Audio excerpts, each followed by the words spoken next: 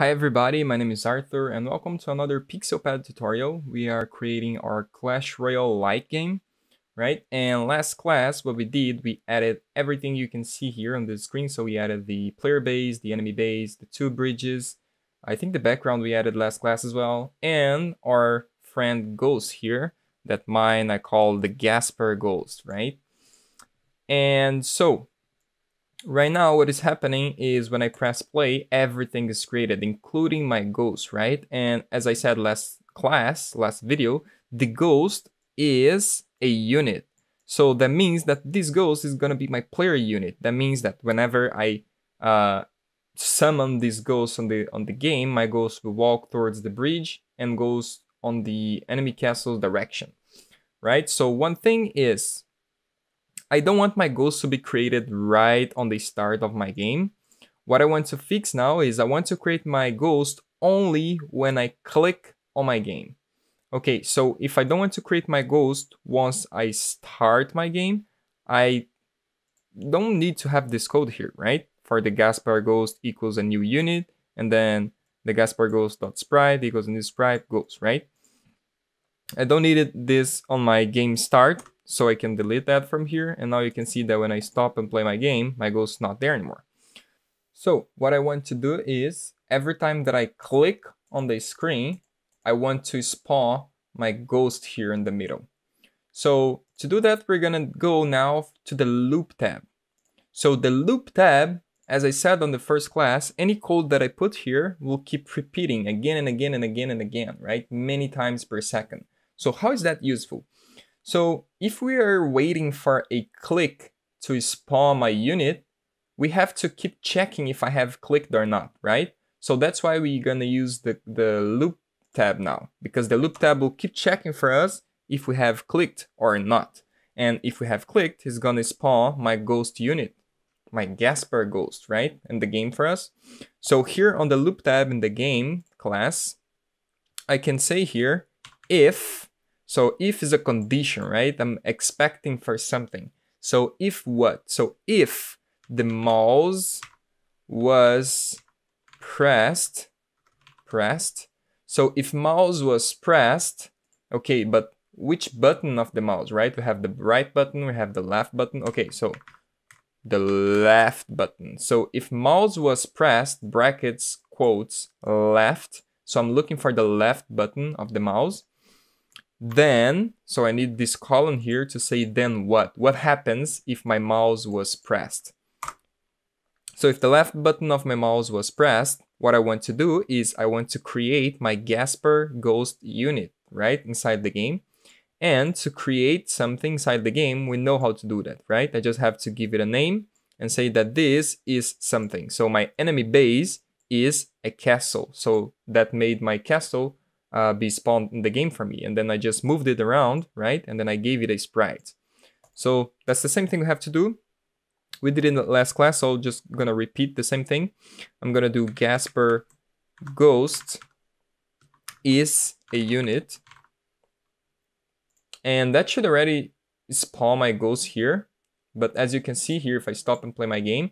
So the thing is, the loop tab will keep checking for me if I have pressed the left button. So I have not pressed yet, so it hasn't spawned my ghost unit here, right? But whenever I press in the game, so now, see that it created a unit for me there. But my unit that I called Gasper Ghost doesn't have a sprite yet, right? So we're gonna give a sprite to my unit. So I can say that my Gasper Ghost dot sprite is equals to, so the sprite of my Gasper Ghost is a new sprite because it doesn't have a sprite. So I'm creating a new sprite and I have to say from which image, right? So I'm gonna give the name of the image now using quotes, and the name of the image is my ghost.png. So ghost.png. All right, so now let me save my game. Whenever I stop and play my game, if I click on the screen, then my ghost is created. You might think that I keep clicking but nothing's happening, but actually it is. You're creating many ghosts in the same place, right? So you can just see one. All right. So what I want to do now is I don't want my ghost to be created right in the middle of the screen. I want my ghost to be created on my player base, because my ghost will leave from my base, will go to like through one of those two bridges, right? It will pick one of the bridges, go through that, and then reach to the enemy castle.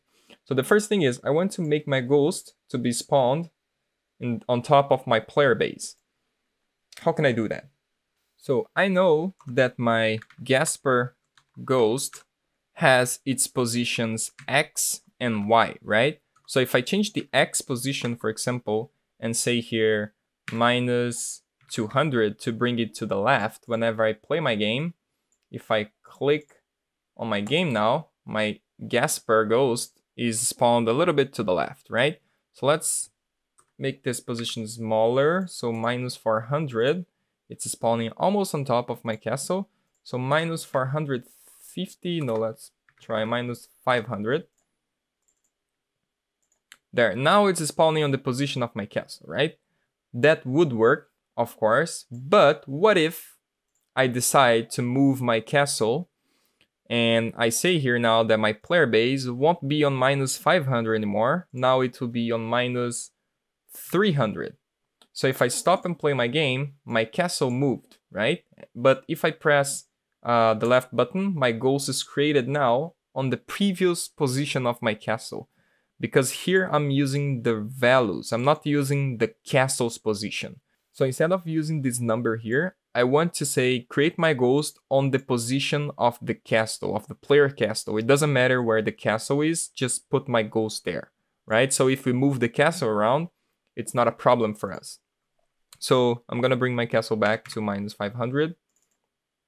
There you go.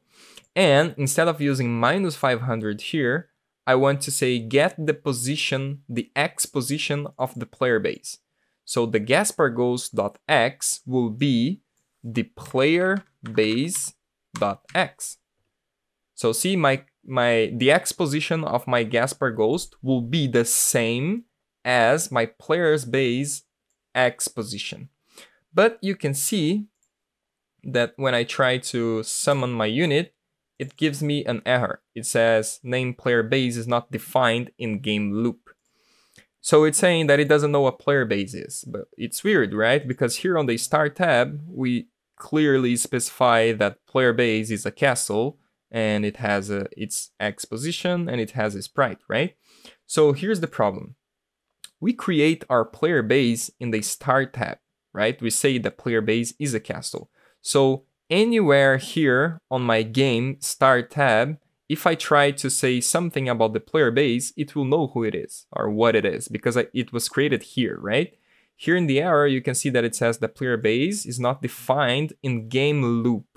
So it's saying that the game loop doesn't know what player base is, but the game start knows. So how can we make this player base accessible from anywhere? I want to access it from my loop tab, for example, but I cannot, right? Because it was created on my start tab. So all that I need to do is to say that my player base is from the game. It's inside my game. And once that I say that this is inside my game, anything else can access that object or that player base. So for example, if I say here before player base game dot, I'm just saying that my player base is inside my game. That's all that I'm saying.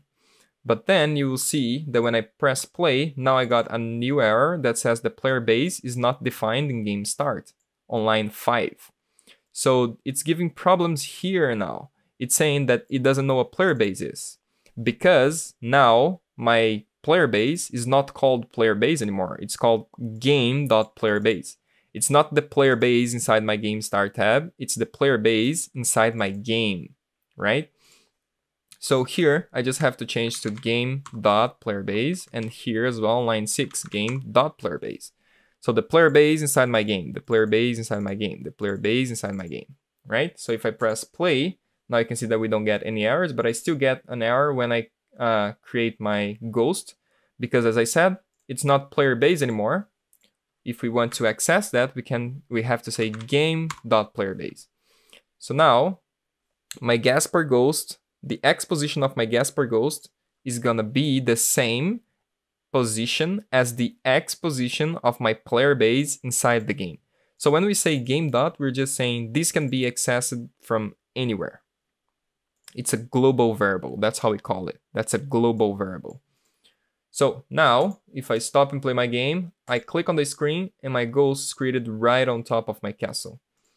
What if I move my castle? Let's see here. I move my castle to -200. Now my castle is here. If I click on the screen, my player is created there. But there's a problem, because if I put my, let me just put my castle back here, but if I change my castle Y position, game.playerbase.y equals 200. So I'm moving my castle's Y position 200. When I click here to summon my player, my ghost, it summons just on the X position of my castle, right? It's not getting the Y position of my castle. So here on the loop tab, I can also say that my Gasper ghost.y is going to be the same as my game.playerbase.y. So I'm saying that the positions X and Y of my Gasper ghost is going to be the same as my player base X and Y positions. So now it doesn't really matter where I put my castle, my player will always be created there. So I can even move my castle to the other side of the screen. When I click on the middle, my player is created there, right? So this is way better for us. We don't have two values here. So if I change here the 500, I don't have to change here the 500 as well, because this is already linked to whatever the player base is, right? So here I don't want to change my Y position for my player base, so I'll just delete that line, and I'll put my player base back to -500 to its original place. And now I can create my ghost on top of my player base. Cool, that's very good. Let me save my game. All right, so now the first thing I'm gonna do is I want my ghost to walk to the right. That's all it's gonna do right now. It's just gonna walk to the right on the direction of the enemy base, and that's all. I'm not gonna make it walk through the bridge yet, but I'm gonna make it walk to the right. How can I do that? So in the first class, I said that the classes are behaviors, right? How each thing in our game will behave. And to walk to the right, that's a behavior of my unit.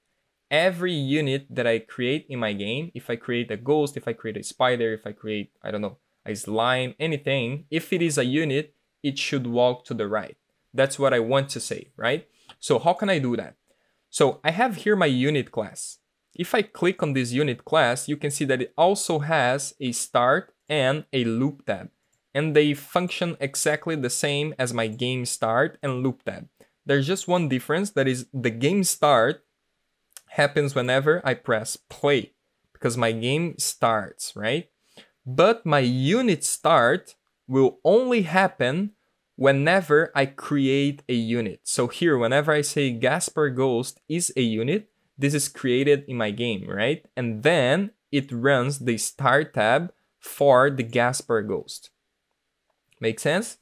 Okay, so I want all my ghosts, all my units, it doesn't matter if it's a ghost or a spider or anything else, all my units to walk to the right side.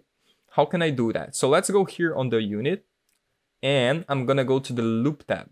Why loop tab?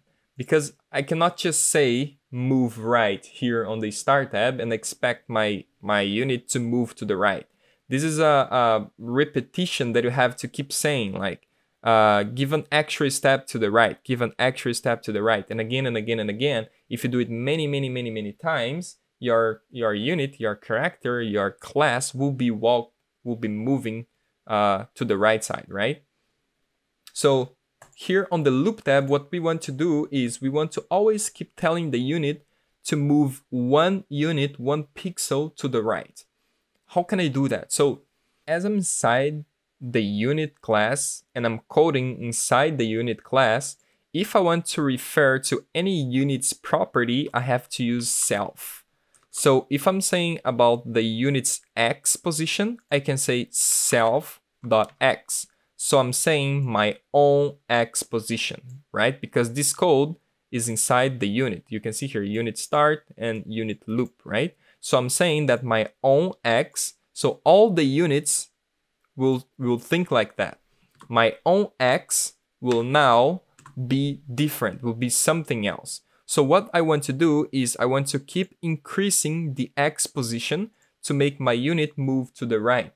So if I want to keep increasing that, I can say that my self.x, my own x, in this case, this unit's x, is gonna be self.x plus 1. So if the x position was 0 before, now it'll be 0 plus 1, that is 1, right? And this is the loop tab, so this keep repeating again and again and again. So it is 1 now, and then now it will be 2. And then on the other loop, it is 2 now, and then now it will be 3, right? So all my units will think like that. All my units will behave like that. It doesn't matter, right? So here, if I stop and play my game now, whenever I create my ghost, you can see that it starts moving to the right. I didn't say anything here on my game loop for my Gaspar ghost, right? Because my Gaspar ghost is a unit, so it knows what to do. On the loop tab of my unit, it says that all units will keep increasing their X positions, right? And that makes my unit to walk to the right side. So you can see here that that's what happens when I create my Gaspar ghost. It starts walking to the right side. Even though it's looking to the left, it's moving to the right. I'm not telling my ghost to look to the right. I'm telling my ghost to move to the right. And that's what it's doing, right? And it's, for now, ignoring the enemy's castle. But we're gonna solve that soon. All right, so now we've learned that each class can have their own codes, right? And define their own behaviors. So we're gonna use that on the next class to clean a little bit this game class, because we have a lot of information here that we can have spread it out on the classes, and this makes our code way more readable, right?